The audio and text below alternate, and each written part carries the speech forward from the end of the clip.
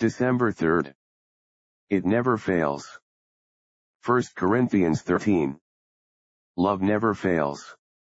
It cannot, for it is love. It's not a sentiment merely, but a passion.